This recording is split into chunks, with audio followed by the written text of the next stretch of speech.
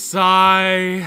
Oh, hey everybody. You're probably wondering why I have a sad emoji mask on right now. Well, other than the fact that I only have two possible frames of emotion, being and ah, I'm just not really in a good mood. You see, today we're talking about a FNAF fan game that I was extremely excited for, but ended up getting cancelled. When it comes to free fan-made projects on the internet that people are making in their spare time, there's always a super high chance that they could end up getting scrapped. And there's a ton of reasons for that. The people working on it could just get bored with it, there could be some team infighting, there could be people on the team who end up being terrible human beings, who grab leaked info from other fan projects and share them in a Discord group chat, plotting to take over the entire fan game scene. You know, things like that. Thankfully, today we are not talking about a situation that ended in a malicious way like the last example, but instead, we're gonna talk about a FNAF fan game that was extremely promising, but went out with a silent whimper, never to be heard from again. The game in question, Five Nights at Freddy's 6, FREAKSHOW.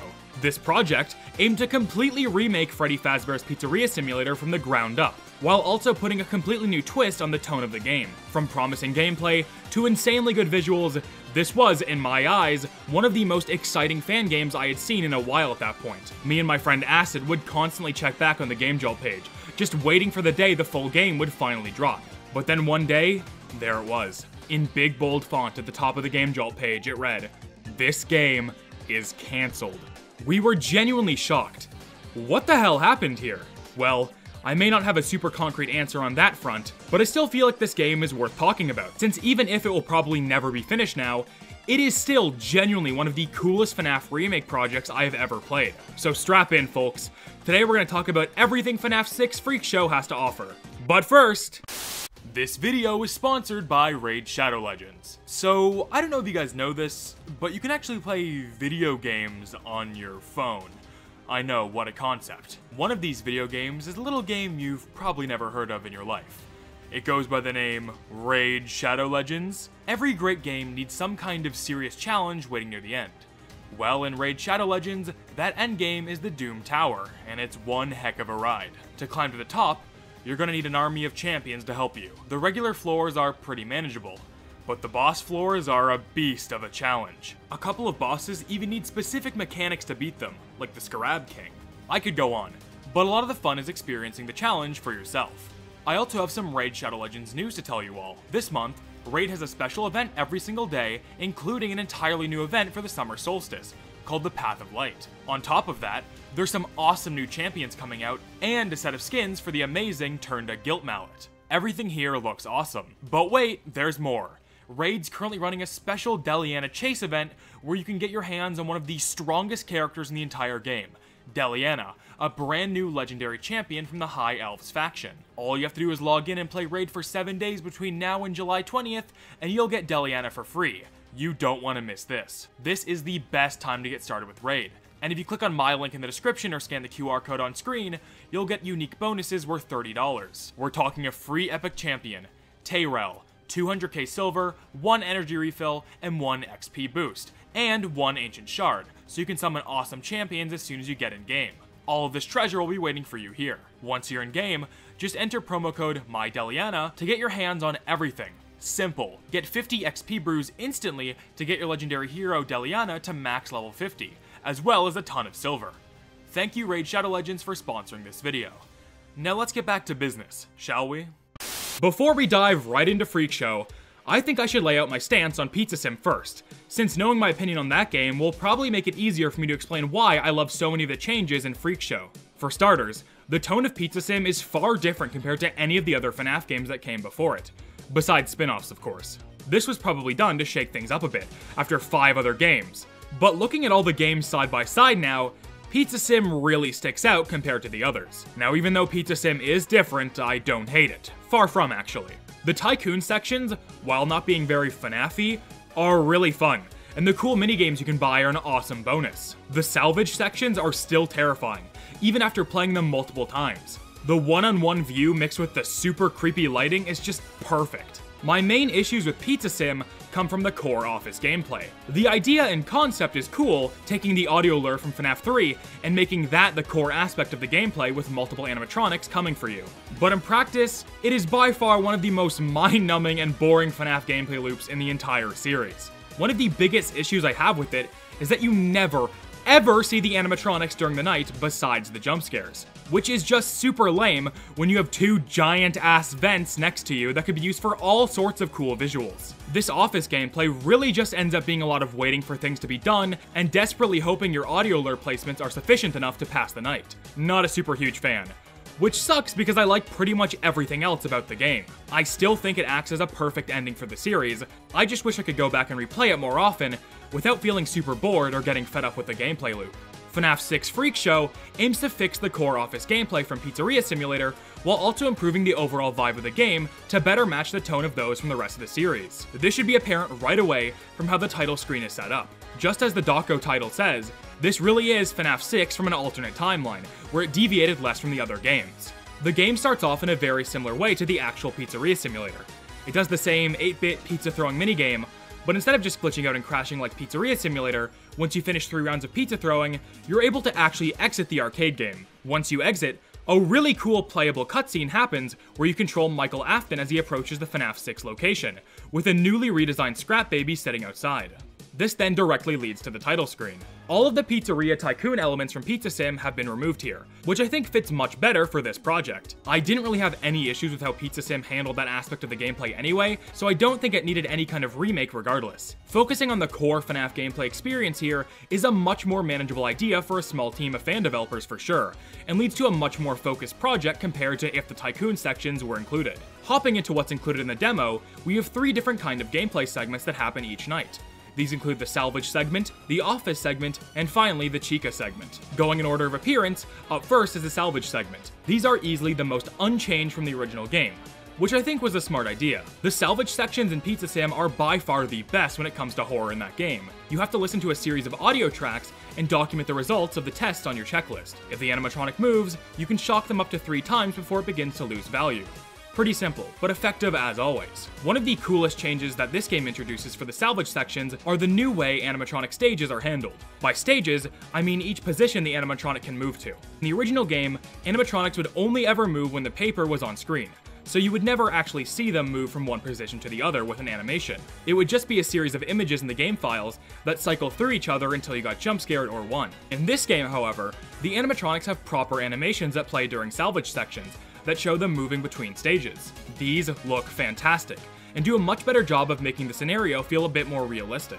This does have the downside of making these sections a bit easier in comparison to Pizza Sims, since in that game it was sometimes hard to tell if an animatronic had moved stages or not, but here it's pretty obvious when it happens. You're probably wondering what the point of the salvage sections are in this game, since there's no Tycoon Pizzeria to spend your salvage money on. Well, at least in this demo, that money is spent on little bonuses you can buy on the main menu. Not the most exciting thing in the world, but the shop has 3 things that were slated to only be in the full version, so I can only assume those things would have been upgrades for the gameplay, similar to the upgrades you can buy during the office sections in Pizza Sim. I have one more thing to mention before we move on to the core office gameplay. The voice acting has been completely redone here, which wouldn't be that noteworthy if the dialogue wasn't pretty much identical to the Pizzeria Simulator dialogue. We are unsure of its origin, and while we are unsure why things appear at the back door, what we do know is that they can be used for parts, which can mean a much-needed revenue boost. And while we aren't sure why, what we do know is that they can be used for parts, which can mean a much-needed revenue boost before starting your next day. If they change up the script substantially, I would understand the need to get new voice actors, but it is pretty much the exact same. Even the animatronic death lines are identical. Together again! Just replaced with new actors. The new voices aren't very good as well. Not to be mean or anything, I'm sure everyone involved in the process cared a lot, but the performances just leave me wondering why they even bothered to re-record these lines when the performances in Pizza Sim still hold up very well to this day. Alright, it's time to talk about my absolute favorite part of this remake, the office sections. This game really streamlines the formula from Pizza Sim in a way that is much easier to understand and also a lot more fun in my opinion. First off, the boring-ass tasks you have to wait for in Pizza Sim are gone, along with all traces of the noise system. If you didn't know, in Pizza Sim, you had to be careful of how much noise you were making, as it would make the animatronics come to you faster. You could minimize the noise by turning off the computer and the fan, or throwing on the silent ventilation. This gameplay aspect is fine, but I was never really a big fan of it. Clearly, the developers behind FREAKSHOW weren't a big fan of it either, because it is completely gone here. The movement scanner and the audio lure are still present, but replacing the silent ventilation from Pizza Sim is a new tab that lets you shut one of 2 vent doors, which is a really great addition in my opinion that gives the player more control over protecting themselves. The room temperature mechanic is also here, but unlike Pizza Sim where you had to worry about a fan the whole time, here it is much more simple. When you close one of the vents, the room will begin to heat up, and when you open a vent, the room will begin to cool down. Super simple and flows into the overall gameplay really well, acting as a way to prevent the player from having one of the vents constantly closed. The core gameplay loop from Pizza Sim is still somewhat present. You have to check the motion scanner to see where the animatronics are, and use the audio lure to repel them from your location. You're probably wondering now, since the tasks are gone from Pizza Sim, how do you make progress during the night? Well, the tasks are actually technically still here, but they are completely different. Instead of just waiting around and doing nothing for a task to complete, this time, the tasks are more similar to tasks from Among Us, funnily enough. Which might sound weird at first, but this idea really works well in practice. The 3 tasks include one where you have to hit a white bar a couple times, with each successful hit making the bar smaller and the cursor faster. One where you have to hold down a button and wait for a bar to grow, and one where you have to correctly input a series of numbers back to back without messing up. All of these are very simple, as you can probably tell, but mixed with the tension of the FNAF gameplay here, it ends up creating a super stressful and fun experience that far surpasses that of Pizzeria Simulator in my opinion. Listen, after playing so many FNAF games at this point, it's hard to get scared or even startled by any of them.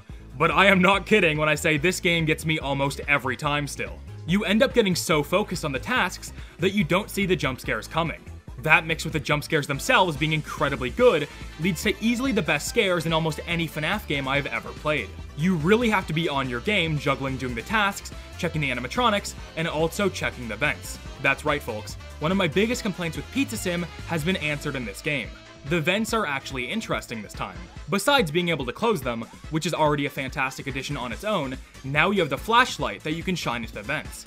This adds both another layer of protection from the animatronics, but also another layer of strategy. In this demo, both Scrap Trap and Molten Freddy are active, which both showcase the different ways animatronics can react to lights in the vent. If you catch Scrap Trap in the vent and shine a light on him, he'll stutter for a bit before leaving, which is such a goddamn cool visual. If Molten Freddy gets in your vent, as far as I can tell, there's nothing you can do.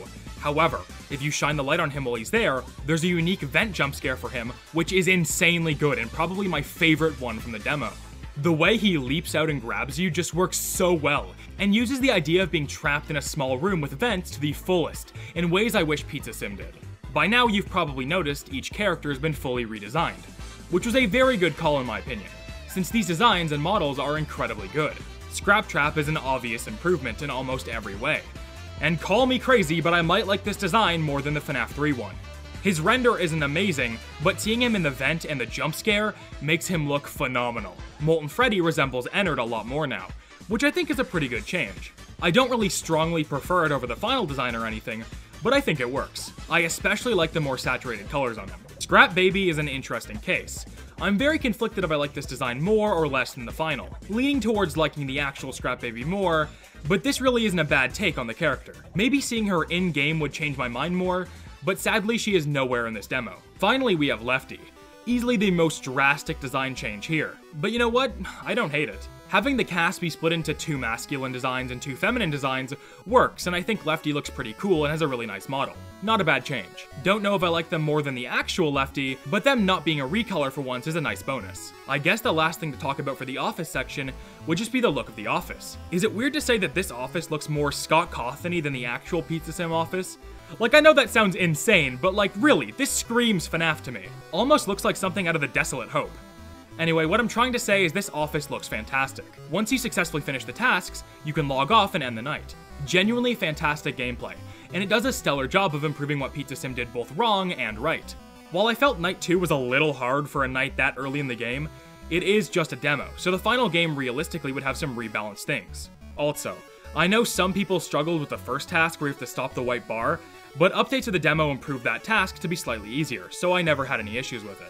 I know the final game isn't happening now, so it's kind of pointless to talk about what I want to see from a full version, but I might as well go over it anyway. I love the concept of the tasks here, But having the tasks change between nights would be the perfect way to keep the gameplay fresh and keep the player on their toes. Maybe even being able to use that salvage money on different, slightly easier tasks would be a good way to encourage performing well on those salvage sections. Do you see why I'm so upset this remake got canned? This amount of potential is genuinely insane, and it's such a shame that all of this work went to waste in the end. I totally understand that the team just didn't want to work on it anymore, but the amount of lost potential here just beats me up inside every time I think about it.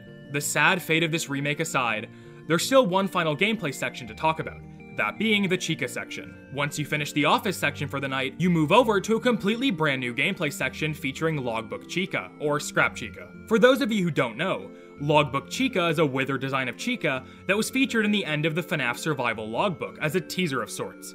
Strangely, however, she never actually appeared in anything. Well, FREAKSHOW aims to fix that by including her in a new minigame. Similar to the art, Scrap Chica will be sitting in a chair in the dark, only being lit by a light on the ceiling. You're given a paranormal detector that you must fully calibrate and recompile.